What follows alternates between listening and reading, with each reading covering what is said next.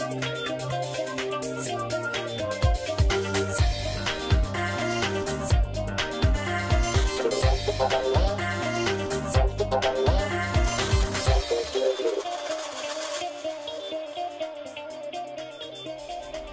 at a primary school in North London. Like every school, the head teacher and the business manager here look after the budget very carefully.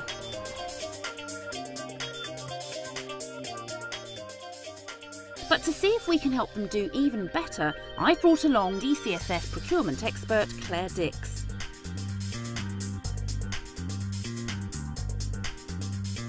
So here we are, Coleraine Park Primary School. How many pupils? 420. And what's the budget? 1.8 million. OK, let's go and meet the head.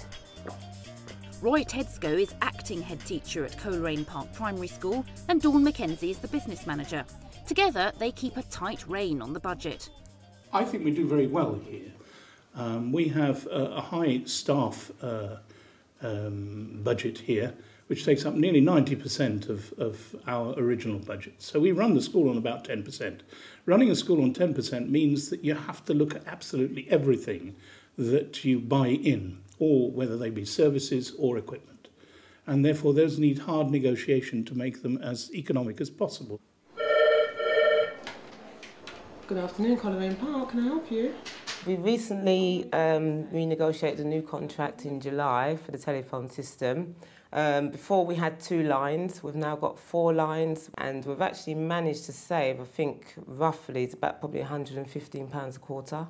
Roy has other ways too of saving money. For example, in ICT, which over the last few years has been a major spend for all schools, finding an independent provider that is a little hungrier than the bigger names is a very good way of saving money. And his careful eye on the pennies extends to monitoring the use of paper at the school. So you keep it under lock and key? We do keep it under lock and key. And this is because we had a lot of paper wastage for a long, long time in the school. And with more than 400 pupils, you must use a lot of paper. We do, and we're constantly looking for paper and constantly looking for deals on paper. And wherever we can find it, we then purchase. How much and we paper stock. do you actually use? We use round about, I would have suggested, about 300 or 400 boxes. And there's 5 reams in each box, at least. Or? I think about a year, yes, 300 or 400 boxes at least. So because this cupboard is locked, yeah. How do teachers get access to it? How does it work? Teachers have to come to me to ask for paper. By having to come to me and ask, what actually happens is I keep a little bit of a control on it. Right. I'm not a total ogre, though I have been known at one stage when we were trying to cut it down to actually only give them 1 or 2 reams per teacher per term. And this really worried them.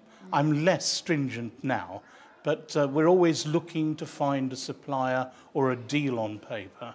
And if we can get it at less than £1.50 a ream, we're doing quite well. Mm. And you'd use this paper in your photocopiers as well? We do. Anyway, we use it for the photocopier, we use it for printing, we use it for everything that we can. Because of Roy's astute financial management, the school has recently been able to end each year with a small surplus. So, with the savings from last year's budget, we were able to look at our speech and language resource provision. We have new sink units put in, new floors, new carpets. The whole place has been painted. We've put a new soundproof room for speech and language therapists to work in so that it doesn't interrupt and disrupt the main working that goes on in the classroom. So how much had you saved from your budget that you were able to put towards this room? We were able to put about £8,000 that we'd saved towards it. We got a kind of matched funding from the Access Fund, and that's the set-up costs. But there's now very little slack in the budget. Where can we possibly find any savings? Perhaps the clue lies with what Roy thinks is one of his biggest expenditures after staffing costs. Right, this is the colour photocopier, and this is not used too often because of obviously the expenditure involved. And this is the one that can be hooked up to all the computers in here so that you can actually get photocopying straight from the computers into the photocopying machine. Okay. Our main one, which does a lot of work, is this particular photocopy here, which is only in black and white and does things like sorting and stapling. And tucked away upstairs is the school's third photocopier, another black and white one. And what type of contract do you have? We have a lease contract with these machines. What was the process of getting these contracts in place? We looked at about 3 different providers for this to find out the best contract that would suit us. And also, of course, we were looking for machines that did things like sorting, perhaps, and collating and stapling. So we took all that into account. So it wasn't just finance. And are your copies included in the cost? No, they're not, actually. I mean, what we've done is that they always come with a certain number that figure onto the photocopier, but it's never enough for us. So we've negotiated slightly differently with that we don't pay copy cost if we can possibly avoid it. Suppliers are very interested in taking these sort of long-term contracts on board because it's extremely profitable to them. So they were actually willing to do all sorts of negotiating behind the scenes for this kind of contract, yes. And the maintenance and everything would be covered by the Maintenance is part of the contract, yes, yes. And how long is the contract for? We originally signed on for 5 years, and I think we've got about 3 years remaining or so with that. But we're always constantly looking for updates because obviously machines that were modern 2 years ago are no longer so. Do you know how much you're paying on the contract at the moment? Yes, our contract costs us round about approximately £24,000 to £25,000 ex VAT per annum. This kind of lease contract that you've got, is it one of the major expenditures? It is. It's a huge expenditure on our budget. Well, Claire, what do you think? I mean, he really does seem to have quite a grip on the budget. Yes, he does. He's really trying very hard in lots of areas, keeping control of how much paper they use and that kind of thing, which is all good practice. But I do think the photocopier contract is particularly expensive. Yeah, it does sound like quite a lot.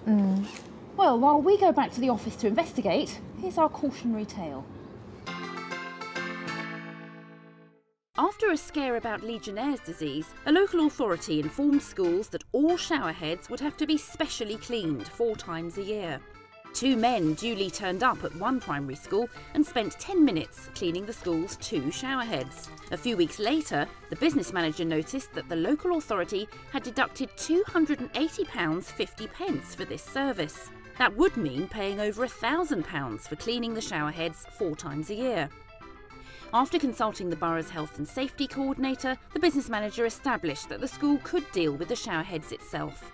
All that's needed is to run water through each shower head for a minute and then spray with an antibacterial product.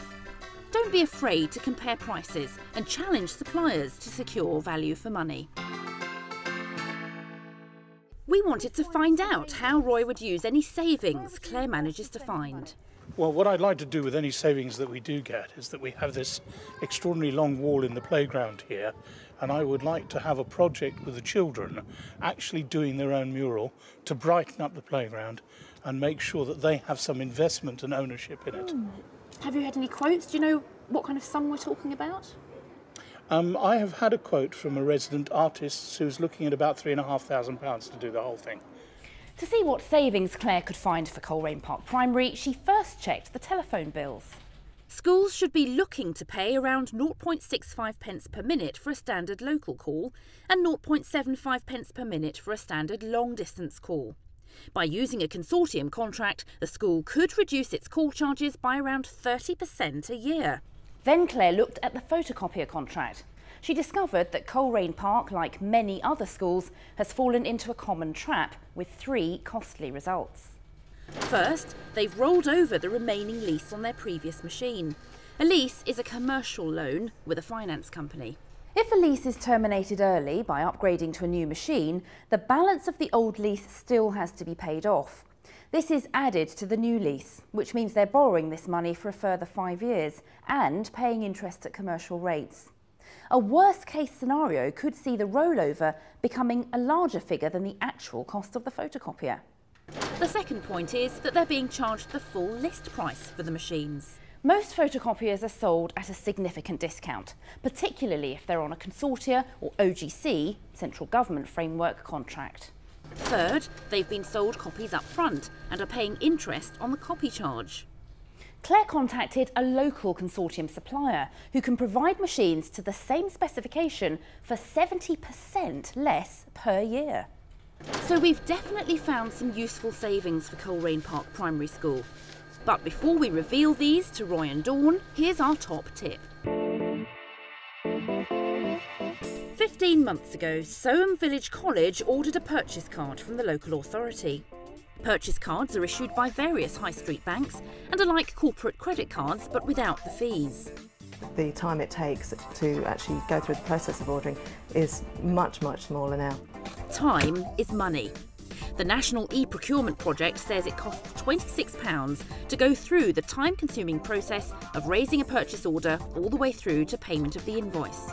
Now it's an instant thing. It's onto the computer, enter the details, and the order is actually done. With so many bargains available online, schools can scour the internet for good deals on books, DVDs, stationery, print consumables and much, much more. We've been able to save huge sums of money on cartridges. Just alone since January, we've probably saved about £300. An alternative to the purchase card is the government purchase card, which schools can acquire through the OGC, the Office of Government Commerce. This card comes with discounts at 2 major retailers. So think about getting a purchase card. Save time and money. Now back to Coleraine Park Primary School to tell Roy and Dawn about the savings. OK, Roy, Dawn, you'll be pleased to learn, I'm sure, that we have found some savings for you. Oh, how wonderful. Great. First of all, we'd recommend that you consider using a government purchase card. And the reason behind that is you can actually save money on the transaction time that you're undertaking actually processing these transactions. On a couple of transactions a week, you can save about £1,000 in the whole of the year. So it's certainly worth considering if you look into that. And I know you've just changed your phones quite recently, but we've looked into the call charges. And if you looked at a consortia or an Office of Government Commerce contract, you could possibly save around £400 a year on your call charges on that alone. That's quite healthy. Won't pay the salaries, but it'll certainly help. Certainly worth considering. Yeah. But the main issue is your photocopier contract. Yeah. I know you did think that it was expensive. Yes. The way that you'd be able to save money in the future is if you'll have to wait for the actual contract to finish. But what we suggest is that you don't look at rolling over the lease any further than it has done already. Right. If you were to rent similar photocopiers, even with a little bit higher spec, then there's a saving there. You're suggesting a rental agreement rather than a lease agreement? Mm-hmm. There's nothing wrong with leasing as long as you don't roll over the lease and take an old lease into a new one. You could spend about £7,000 opposed to the 24, so that's a saving of £17,000 just on the one contract. So a potential saving of £17,000. I mean, how surprised are you by that? Very surprised, and that's quite an incredible saving, isn't it, Dawn? I'm very surprised. That is almost the same as what a teaching assistant would cost us for a year. Absolutely. So we could actually invest in more, like have more teaching assistants to assist the children and help around the school. So you've got some specific advice there about not rolling over the contract. That could make quite a big difference. It could indeed, especially as I'm getting phone call upon phone call from the company at the moment who knows that we're 2 years into that contract and therefore they would be happy to upgrade. What I didn't realise is that by upgrading we're tying ourselves up even more. So it's good to know. On your advice I shall go with letting the lease run and then retry again. So the total savings Claire has found amount to £18,400 a year. So we can have either one more person or several murals. Yeah, you could have murals on every wall. Yes, that would be really good. Yes, well, that's excellent. Thank you.